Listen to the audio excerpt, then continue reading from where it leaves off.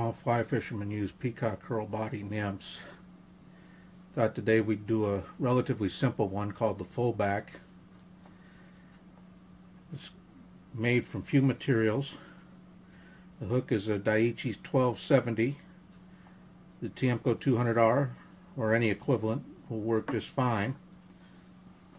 Most won't weight their fly. I tend to like to put a little bit of weight under the thorax to help break the surface tension.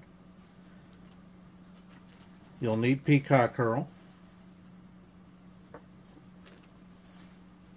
For the original recipe, I believe calls for black thread as the ribbing. I find that ultra wire in copper brown will work just fine. Just about any pheasant tail will do. I like the golden pheasant tail for the effect that it gives.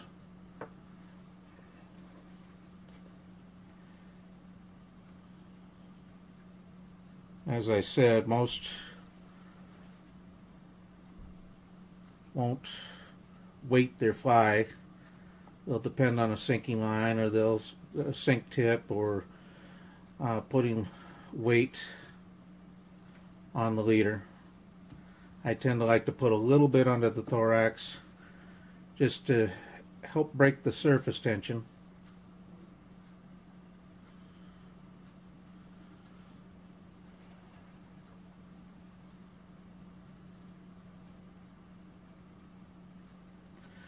The Fullback can be tied on a number of different nymph styles. I like this style because it allows me to go a little smaller but still keep the full body length.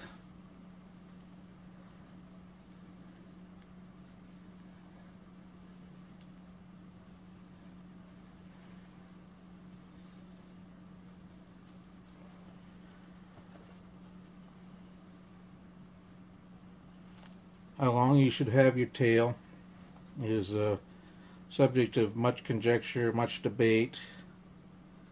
Some will tell you half the length of the hook shank, others will tell you a third of the length. Of course, if you're using different styles of hook, that can be a little problematic. So some will say half the length of the body, a third of the length of the body.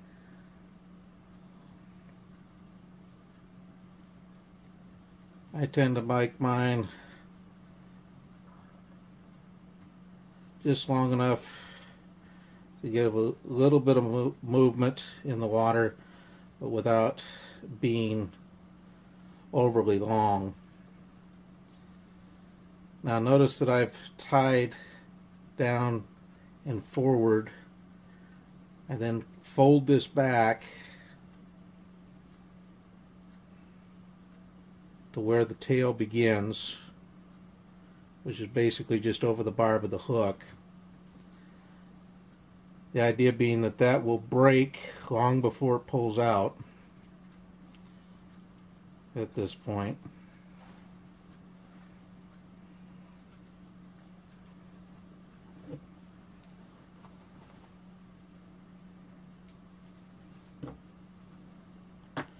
Again, the size of the wire that you use will be dependent upon the size of the hook.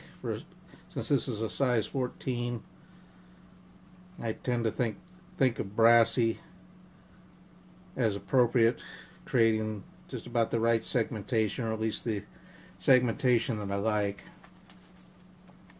How many strands of Peacock Herl? The Fullback is usually classified as a generic all-purpose nymph. It imitates nothing specifically while still giving the impression of a variety of food forms. I tend to think of it as a bit of a mayfly imitation.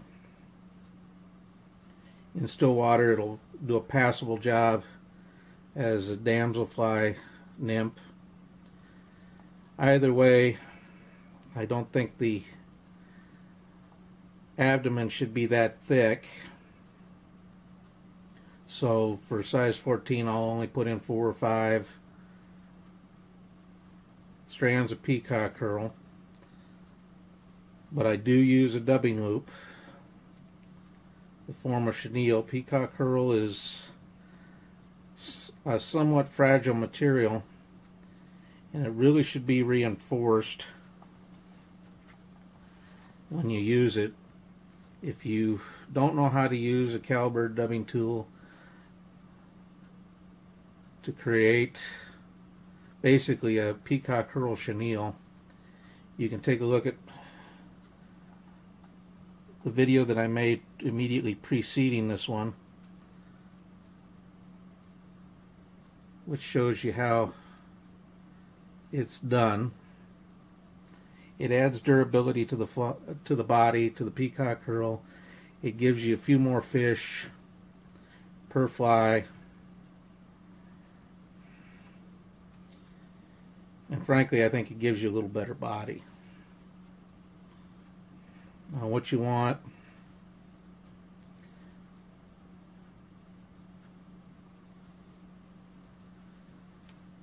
if it doesn't look right to you, don't be afraid to go back.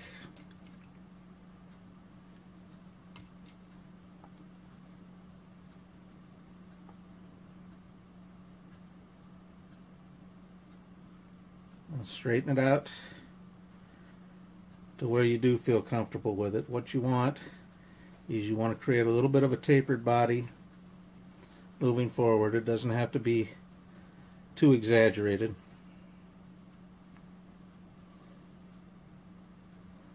A taper, but you do want a little bit of a taper. One of the things to bear in mind is that as you wrap the rib forward, you will bring that body down a bit.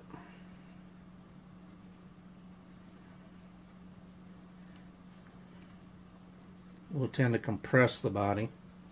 Now you have a choice here. You can either leave what's left of your peacock chenille, or you can cut it off. If you cut it off, you'll have to create another with the thorax. I don't find it to be that much of an inconvenience to leave it on, but you will have to watch your bobbin because they will wrap around each other.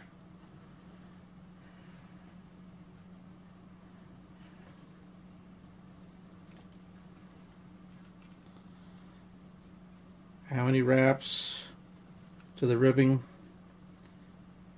Some of it's going to depend on the size of your wire, the size of the hook, your own visual sense. On a size 14 like this with Brassie size wire, I'll try for 4 or 5 wraps, maybe even 6, depending on exactly how long I've left the abdomen.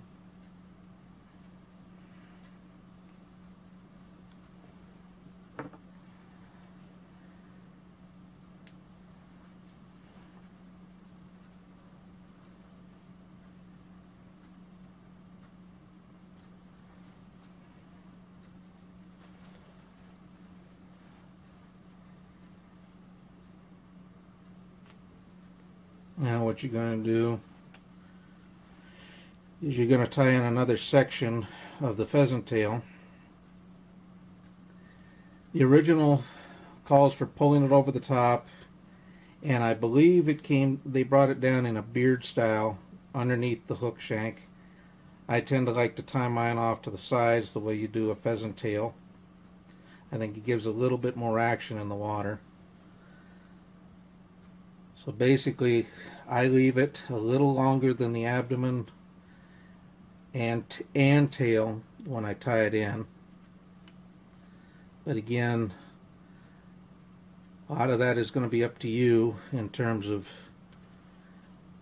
your sense of how long the legs need to be.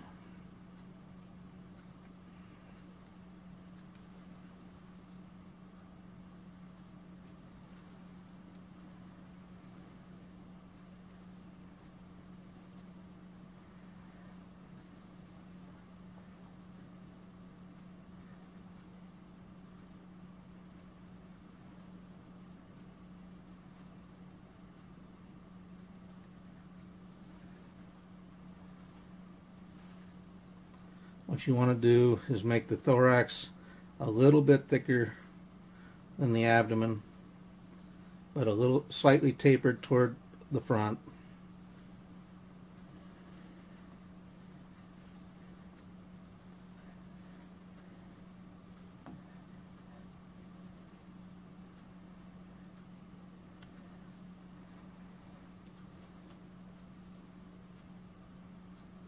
And pull your pheasant tail over the top, forming a shellback.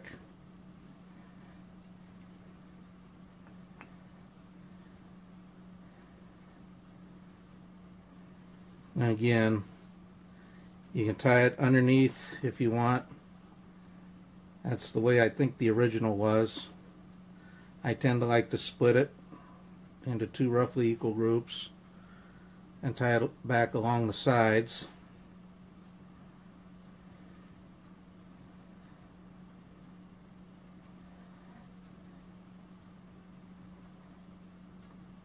Either way will work.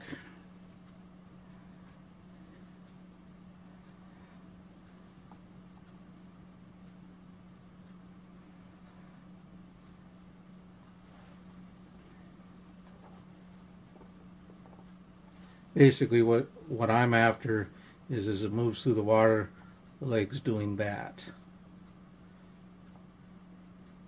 It just gives them the appearance of legs. It creates movement, which is a trigger for the fish.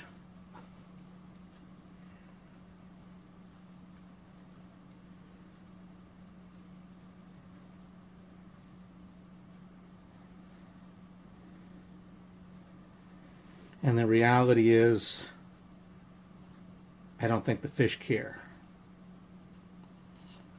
that much one way or the other.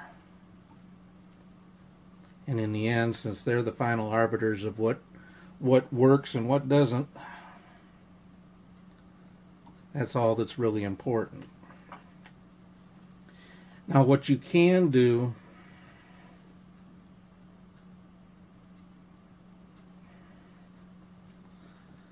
is, as you tie in, get ready to tie in the shellback, tie in a piece of flashback, opal, or pearl tinsel. And when you pull the shellback over, pull the tinsel or the flashaboo over the top, and it creates a flashback. When I do that, I tend to like to put an epoxy back on the fly. That way it protects the tinsel material. It also tends to enhance it. But if you don't do that, the least that you want to do is coat the pheasant tail with Dave's Flexament.